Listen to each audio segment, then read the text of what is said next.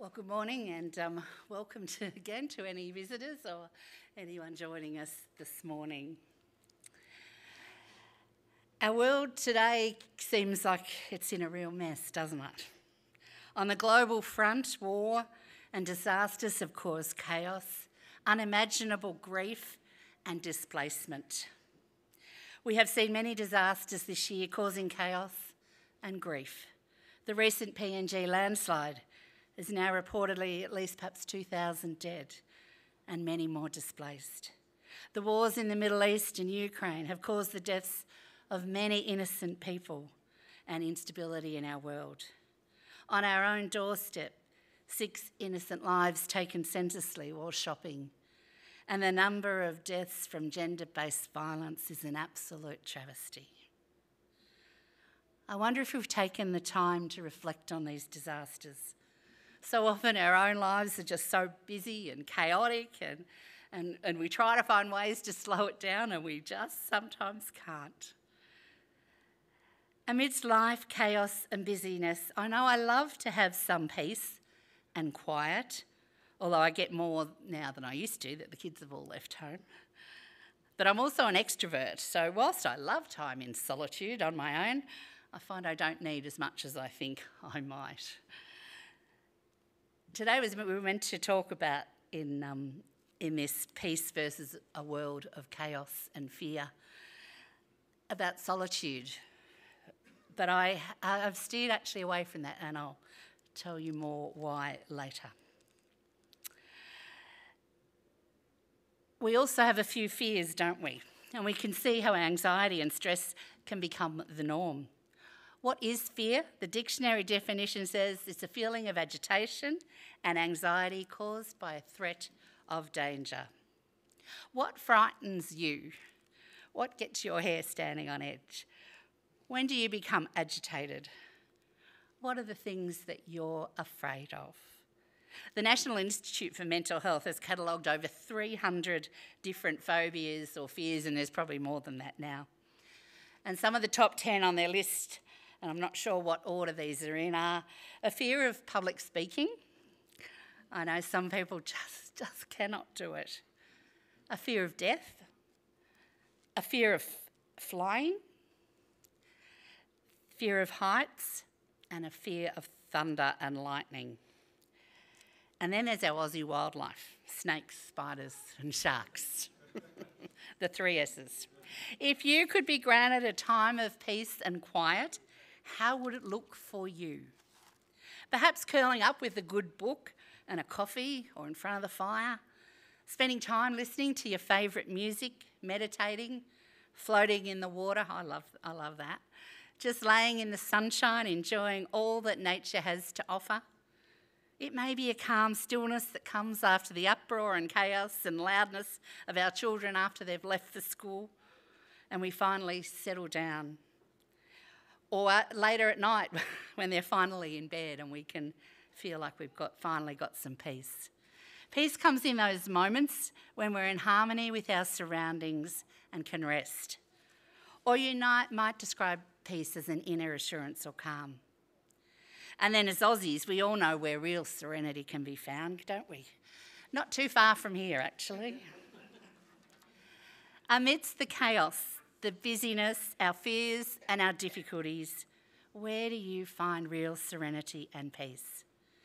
There's many differences between what the world offers and what God offers.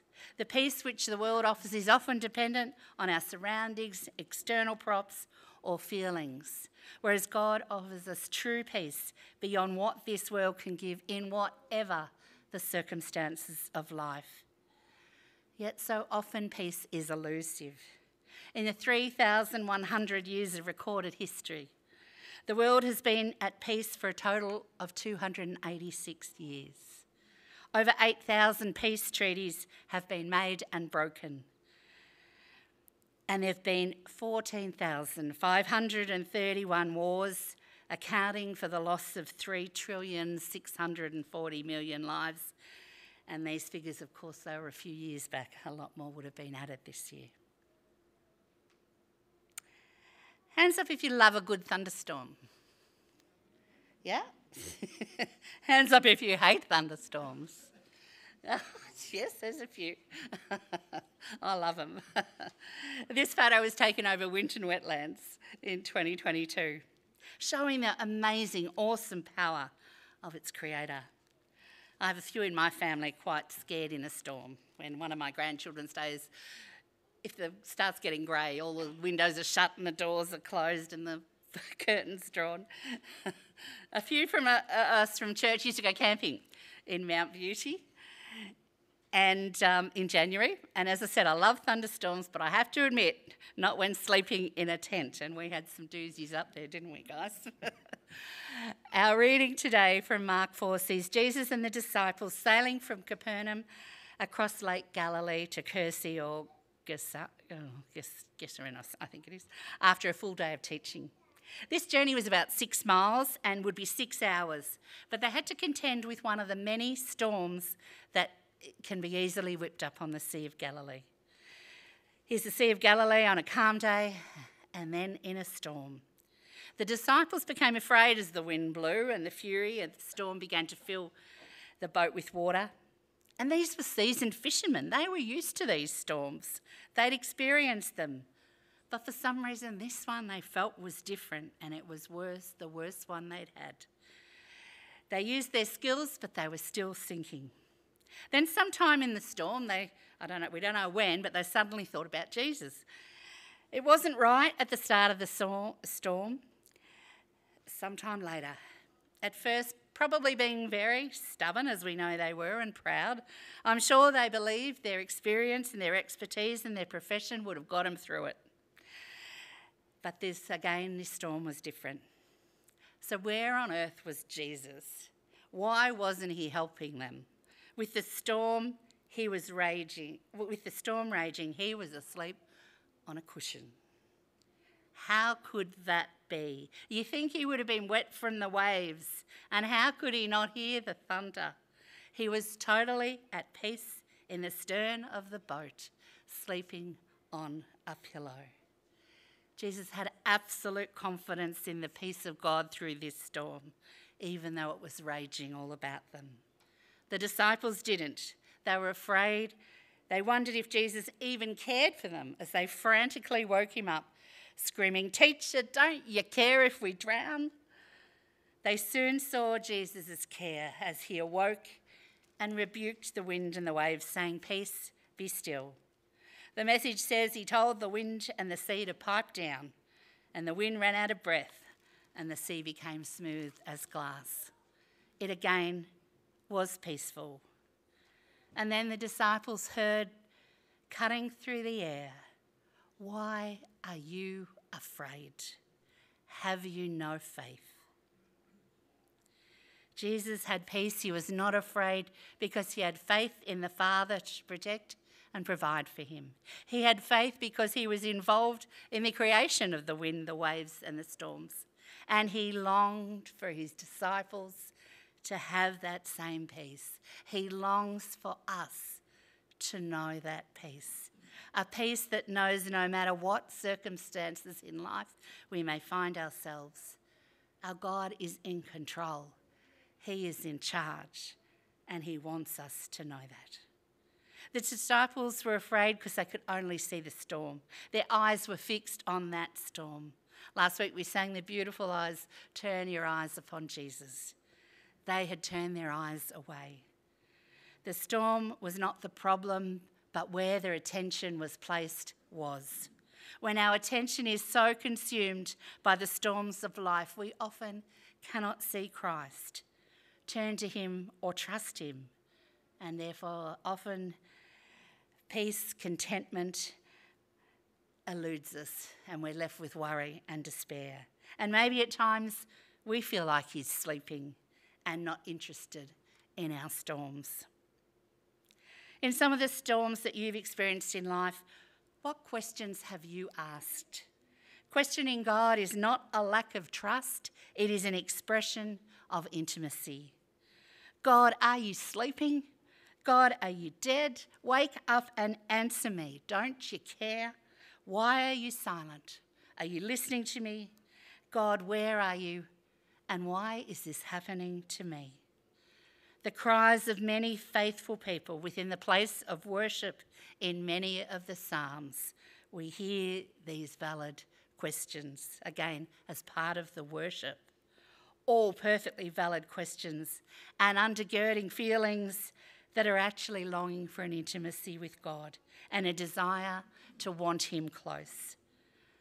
I know many of you have been through huge storms, and I've admired your perseverance and the amazing testimonies that have been born out of loss, out of chaos, out of fear, out of confusion and tragedy. I heard Rose yesterday share hers at a ladies' luncheon over in Bendigo. Powerful. Your faith only needs to be as big as a mustard seed to hang in there. And I know that at times prayers have not been answered in the way you would have hoped. God can heal, there is no doubt about that. Praise him. But he doesn't always. And that's no reflection of our faith or the words that we pray or how we pray them. For me in prayer, I'll ask very specifically, but I believe the Holy Spirit always leads me in the end in my wrestling to God, whatever happens, I'm just going to let you be God. In other words, God, you know what I want, but I will trust you to have your way. But that doesn't happen instantly. Amidst life's hard stuff, do you know God's peace? When have you been given it? And how has it changed you and your circumstances? I Googled images for peace. I often Google it when I'm doing my sermons. Pictures, as you can tell. And so I Googled images for peace and the fruit of the Spirit. I scrolled through loads of pictures. Beautiful sunsets, calm waters, luscious fruit, of course white doves, and even a cute puppy. All beautiful images, all probably evoking a sense of peace. But peace is very easy to have when life is going well, when we're feeling good and our emotions are in check. We all need to get away for solitude at times, and it is so important. But it is easy to find peace sometimes in the solitude. But as I thought more about it and sat with God, he asked me, when have you really felt my peace? And I have known, and I know you have known, God's gift of peace in life's hard stuff. In fact, any aspect of the fruit of the Spirit is like this. How do we know if we love? When everything in us wants us to hate. How do we know if we have patience? When our patience is being tried. And how do we know if we have the fruit of self-control? When we just want to explode. For it is never our fruit, it is the Holy Spirit's. The fruit of the Spirit, not the fruit of the saints. We cannot produce the fruit. We bear it when we remain on and in the vine. An artist was commissioned by a wealthy man to paint something that would depict peace. After a great deal of thought, the artist painted a beautiful country scene. The artist gave the picture to the man, but there was a look of disappointment on his face. The man said to the artist, "This isn't a picture of true peace. It's not right. Go back and try again." So the artist went back to his studio.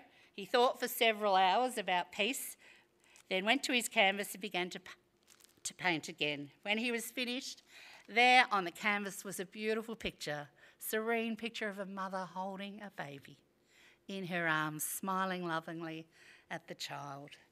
We all feel, that tugs at my emotions anyway. He thought, surely this is true peace, and he hurried to give the picture to the wealthy man. But again, the wealthy man refused the painting and asked him to try again. The artist returned again to his studio. He was discouraged. He was tired. He was disappointed. He was annoyed, and he thought, he even prayed for inspiration to paint a picture of true peace. Then all of a sudden an idea came.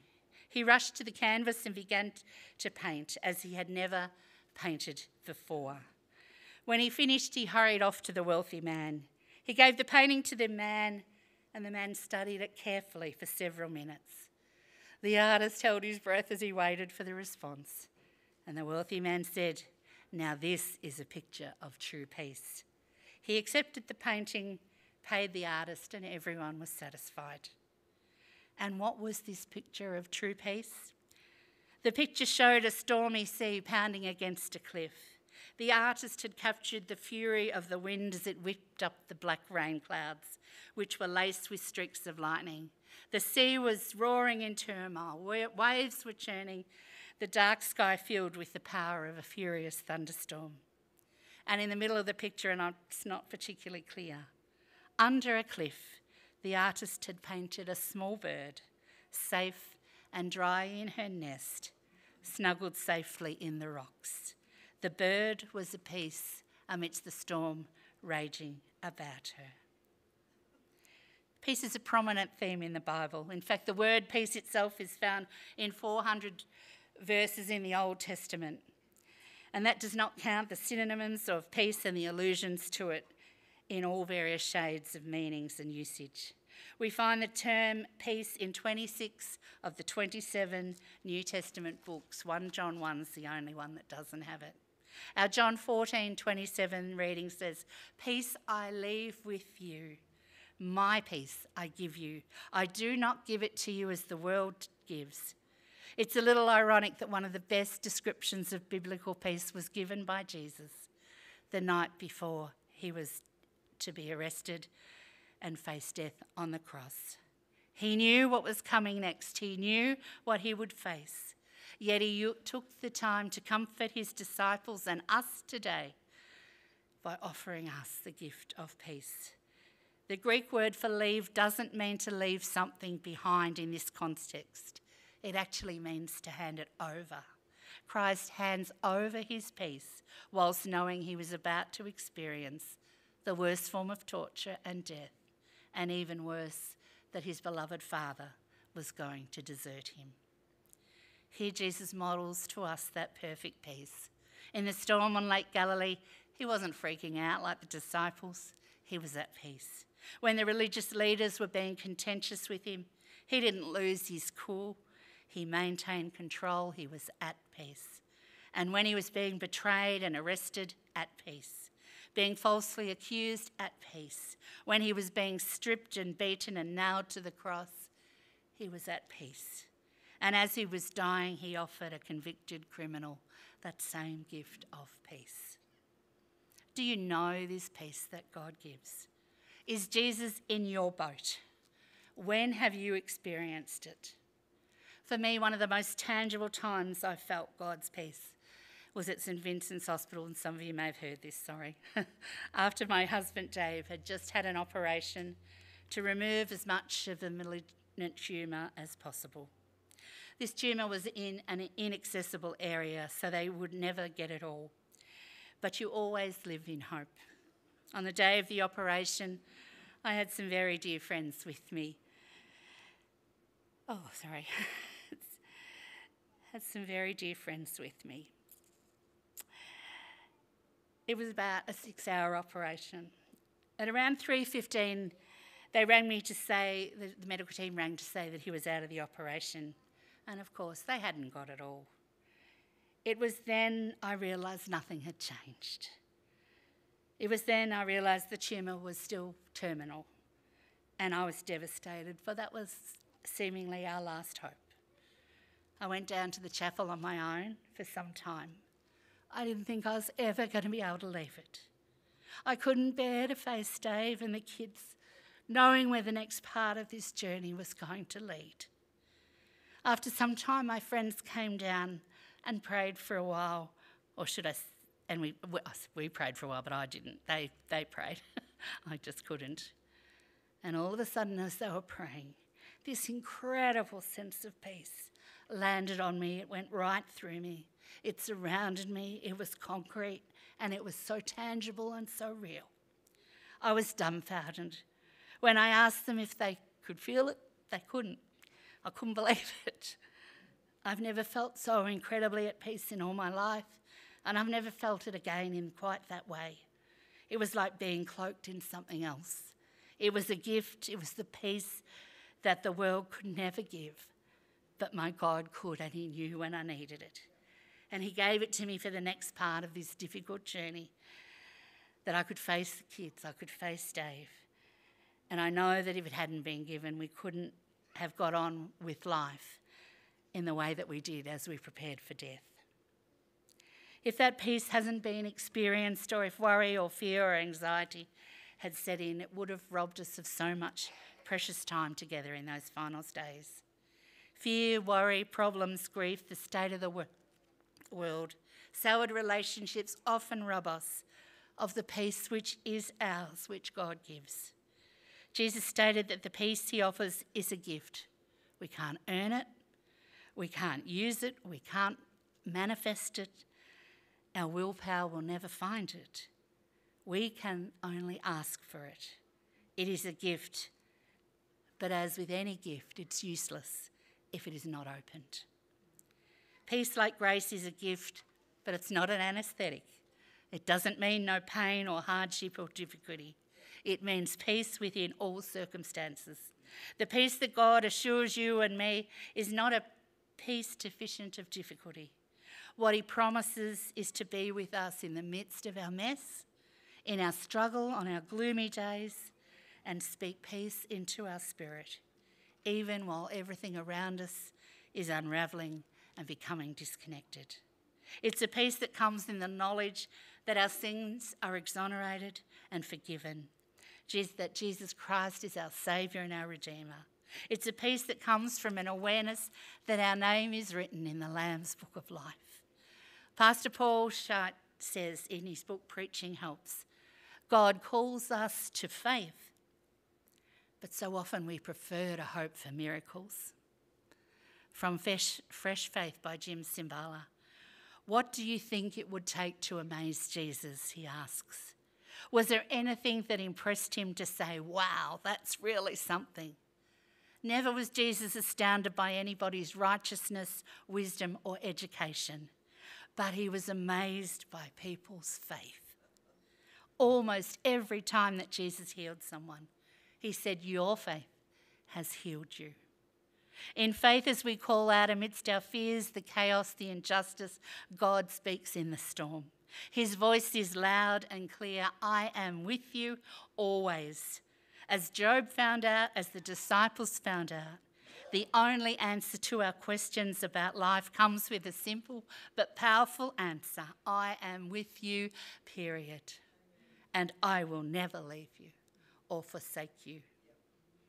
The peace Jesus gives enables us to be calm in fearful circumstances. Not easy, I'm not pretending that's easy, but it is a peace that is never affected by circumstance. It surpasses comprehension, undistracted fearlessness and unwavering trust. It's not fleshy or earthly, it's real, it's spiritual, it's holy and it's confident. Jesus entered the world as a baby when it was in turmoil. He still offers to enter the worlds of people who are in turmoil today and give them a peace which the world cannot ever give. Receive, accept, unwrap and use this gift, for it costs God his glory, his status and his life. From 2 Thessalonians 3:16. May the Lord himself, who is our source of peace, give you peace at all times and in every way. May he bless you and be with you now and in the coming days. Amen. Let's pray. Lord God, we thank you for your gift of peace. Lord, many of us have come to know it in the hardest places in our lives. But we thank you that you do give it to us at those times, that you remind us that you are with us. We know that we cannot get through those times without your peace. Help us to hold on to it, to search for it, to long for it, to rest in it, and to know it in a very real and tangible way amidst the hard stuff that life brings.